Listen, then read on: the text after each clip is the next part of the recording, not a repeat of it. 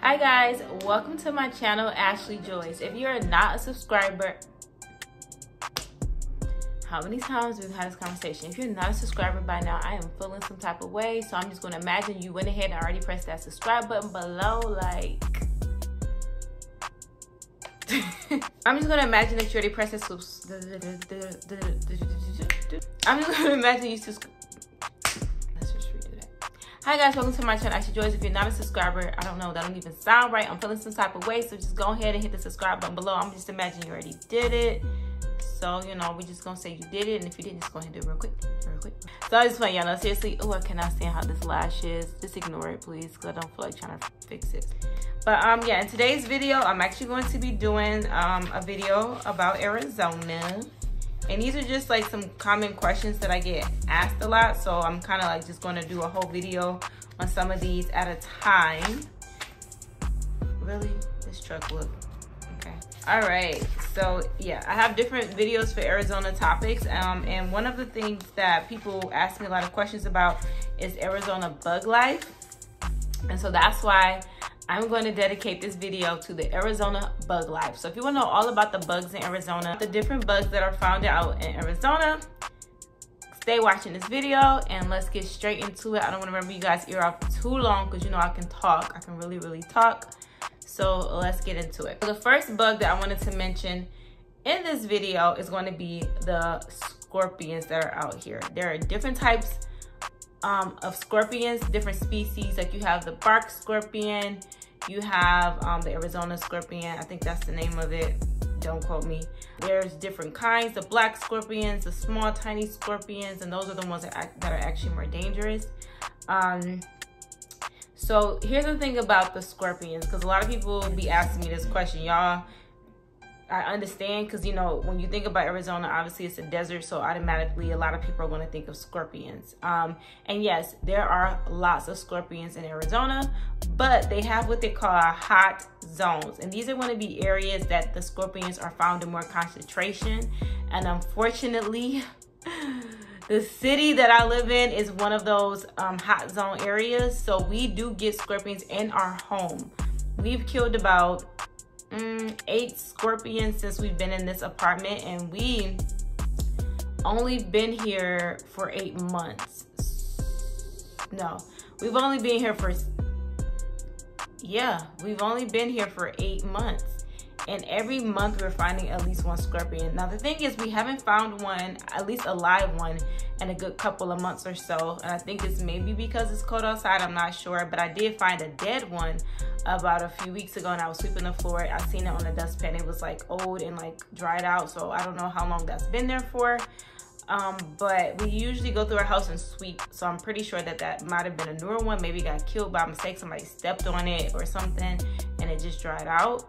But you're more likely to find scorpions closer to the mountains, in areas, like I say, near where I live, which some of the hot zone areas are Gilbert, Mesa, parts of Scottsdale, parts of Paradise Valley, anywhere where the mountains are. And another tip is anywhere where they're doing a lot of construction. Keep in mind, scorpions were probably here way longer than we were before we started to come here and create homes. And so when people move out here and they like lifting up all this dirt and stuff, that's where their home is. So we're disturbing their home, so they're going into homes, apartments, condos, whatever, to try to, you know, seek shelter or whatever the case may be. But scorpions are definitely out in Arizona and definitely in certain areas. So if you're very scared of scorpions, definitely look at the hot zone map and see if the area you're moving to, if they have a lot of scorpions. They're really good out here about like spraying for scorpions, and there are like things you can do. So let's get into that. So because we, sorry, this lash is really irritating my eye. I know I have it on wrong, but I just really don't feel like we're doing it. Because we have scorpions in our apartment, we had to do some research and talk to some people about them and figure out how to make sure that our house is as safe as possible, especially because my niece lived here half of the time. This is our second home. So yeah, we want to make sure it's safe for her. So the thing about scorpions, especially you know, the scorpions in America, most of them are not deadly. So that's the first thing a lot of people automatically assume is if you get stung by a scorpion, you're going to die. Like, That's not necessarily true. Scorpion venom is just as bad as bee venom. I'm talking about the ones in Arizona in particular. I'm pretty sure, I don't know every species, so I don't know about some of the other ones, but the ones I know about that's in Arizona or in America, usually if you get stung by them, they say this thing is very painful for a lot of people for a couple of days, and then it starts to, you know, go away. But the problem that people may have with scorpions is if they're allergic to the venom that they have, just like a bee. So they can become deadly if you have an allergic reaction to the sting.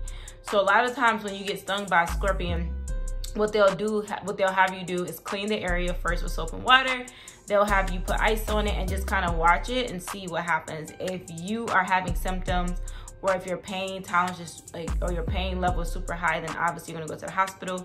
Or if you're feeling weird or out of breath, or feeling like you're having anaphylactic shock, like you can't breathe, or you feeling like, you know, your chest is tightening or anything like that, lip swelling, you wanna go to the emergency room right away.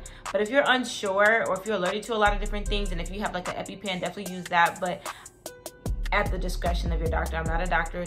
That is a disclaimer. I don't follow exactly what I'm saying. Go talk to your doctor, or call poison control. That's the thing. I kind of got stung by a scorpion. I stepped on it. It stung me. It was like a quick little prick, so I don't think it really got much venom in me because I kicked it so fast, and my feet was sore and kind of painful for like a day. Not even a day. It wasn't bad at all. It was like on a scale of 1 to 10, the pain was like a 2.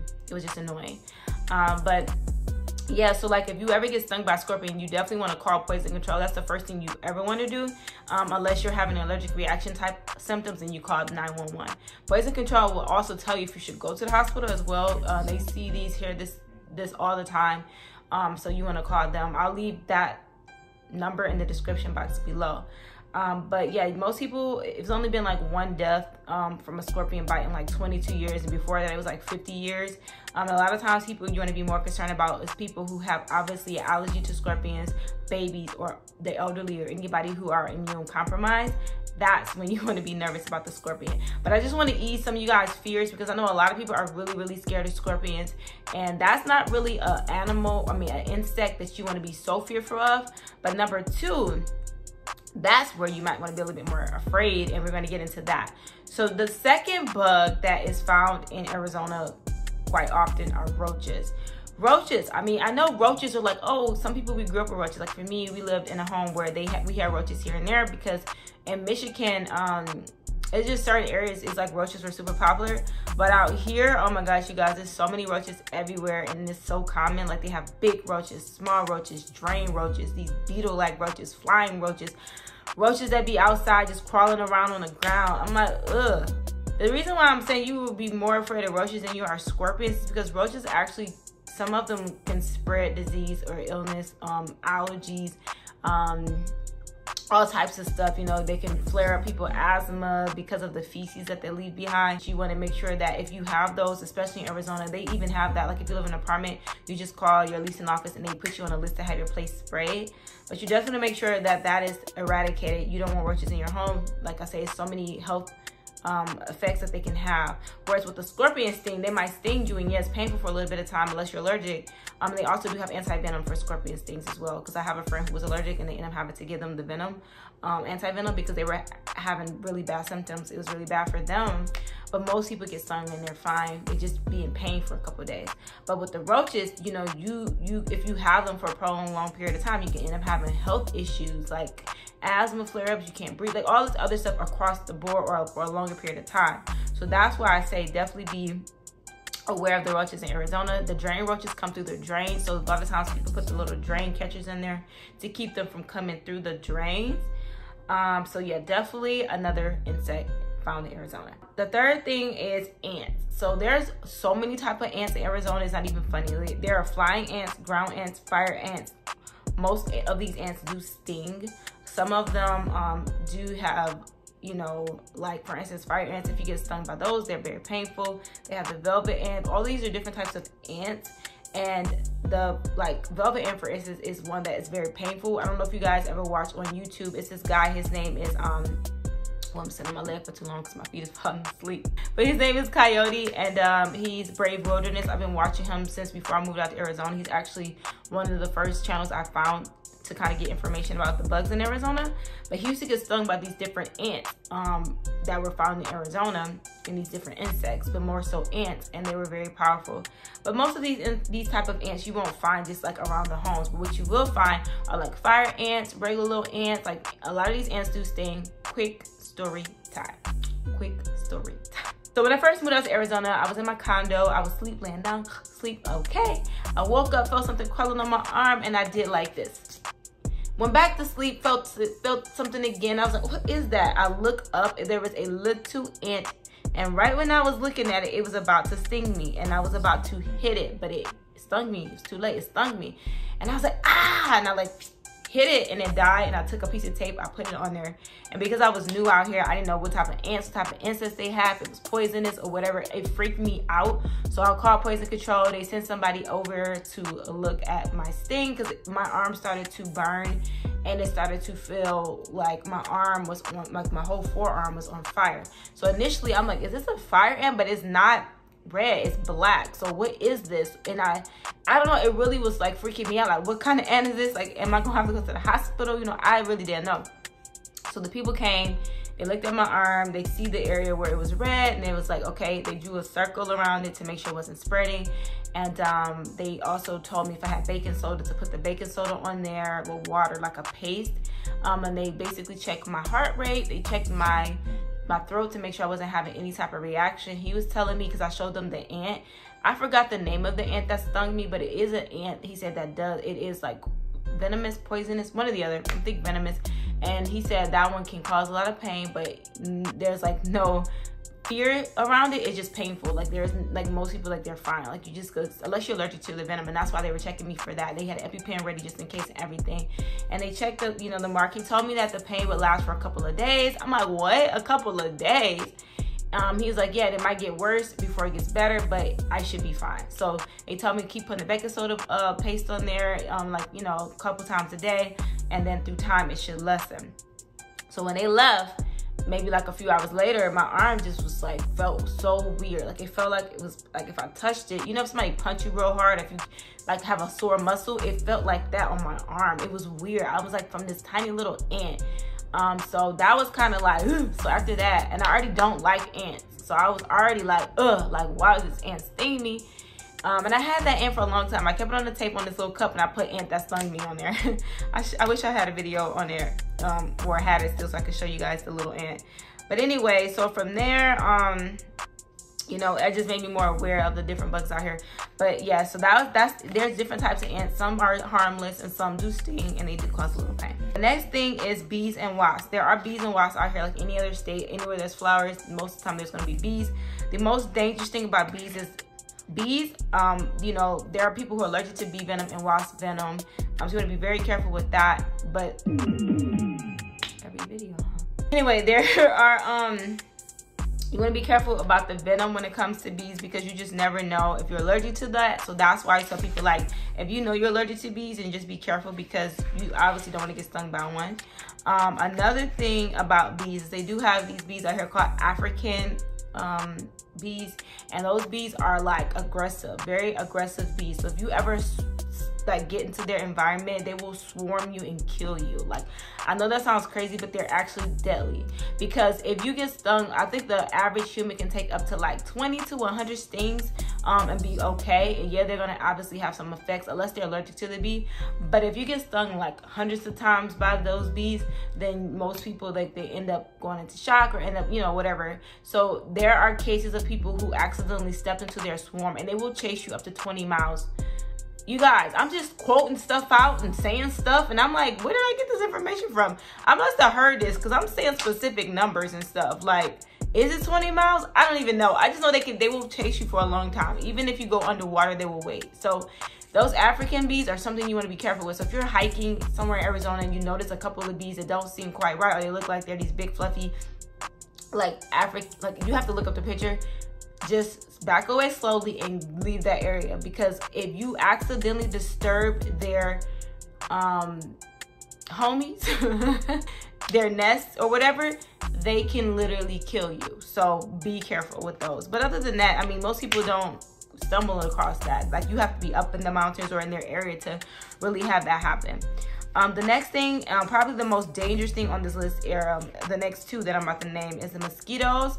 Mosquitoes obviously carry viruses. They carry, you know, and they have, you know, mosquitoes carry different like parasites, all types of viruses. I mean, just all types. So you want to be very mindful. The Zika virus, it's just so much stuff that mosquitoes can transmit to people. So if you have a lot of mosquitoes in your area, make sure you have like control of them, whether it be through, you know, having somebody come out to spray, or if you have like some of those candles or some of those things you put into your light thing, because mosquitoes are not something that you want to have around you. And definitely protect yourself, because like I said, mosquitoes can become very dangerous very fast. Like, they seem all small and harmless, but if you keep getting bit by them, you just don't know what they're carrying. They are known to transmit different diseases, different parasites, different viruses. So be aware of that. I'm not trying to scare you. I'm just trying to make you guys aware. I wouldn't be scared, just be aware. So if you notice a lot of mosquitoes, just do something about it.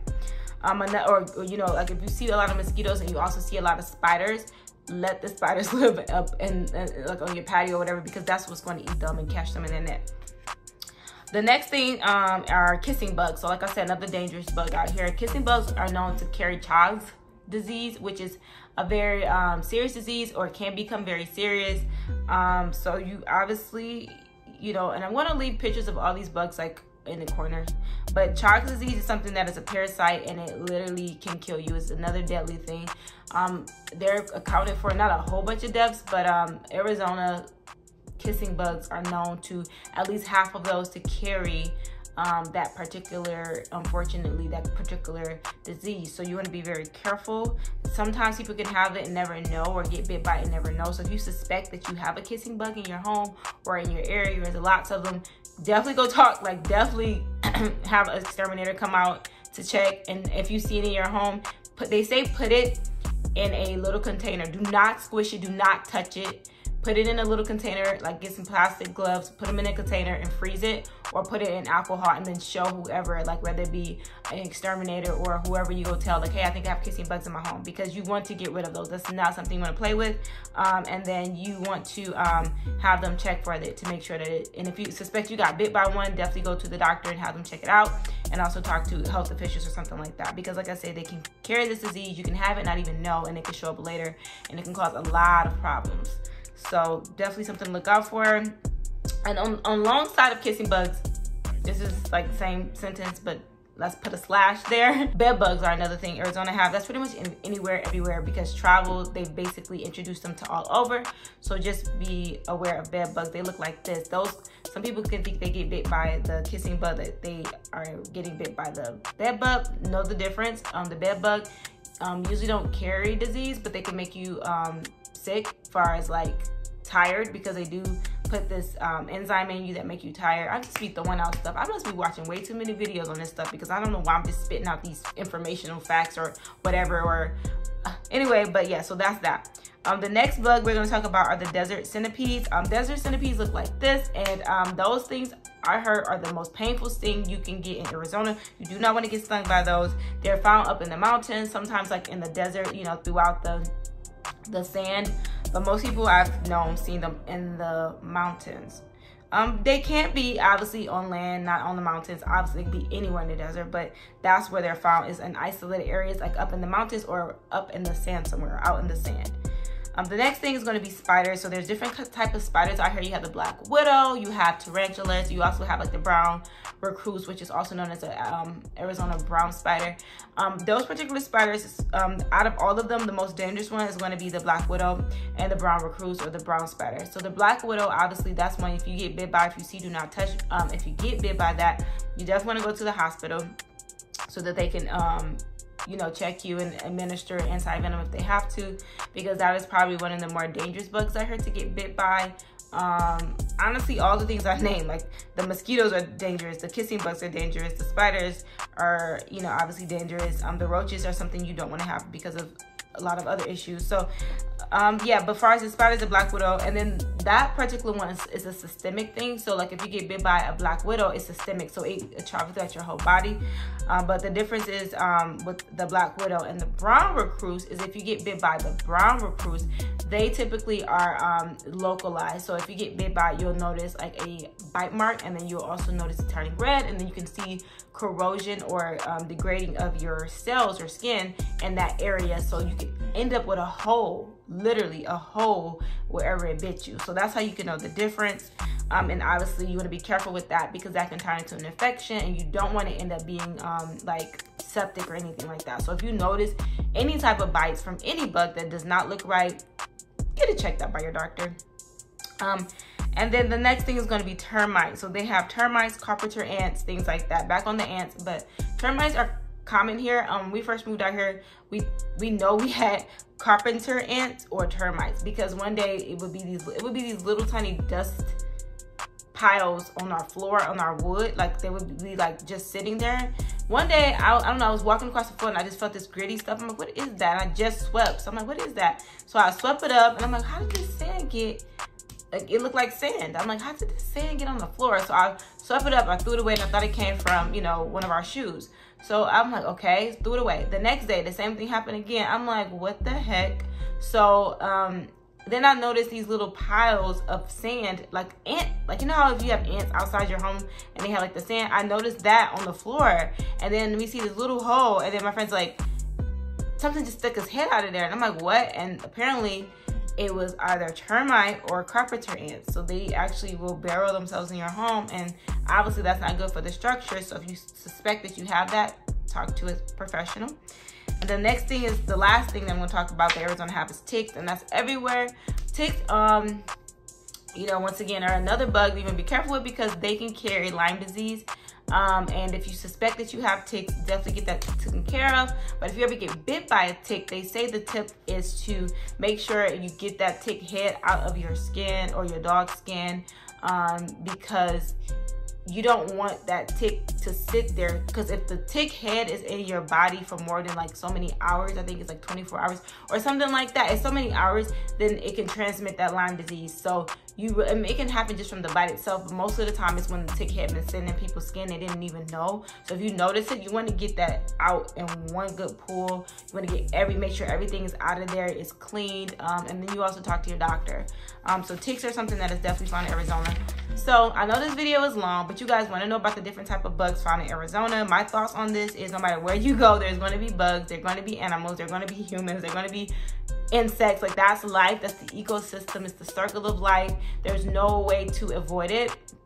But if you are scared of these type of bugs, just be aware of them. There's so many other types of bugs out in Arizona. I mean, you got different type of centipedes, and I've talked about this before in the past. Like, they have these centipedes where if you touch it, it burns your skin. It is weird because it looks like a comb over wig. Like, that's what the centipede look like. But you know, you just want to be aware of the things that's in your area and just keep note. Like, if you see it, just do something about it. Don't be so, I don't want you guys to be afraid too. You're like, I'm not moving to Arizona. They got scorpions, they got black widows, they got these ants that'll sting you, and bees that'll swarm you, and like, you know, I know it sounds so scary, but I would say to you, like, live your life. Like, these bugs are here, we're here. If anything, we're killing their system, we're knocking down their trees, we're stepping on them.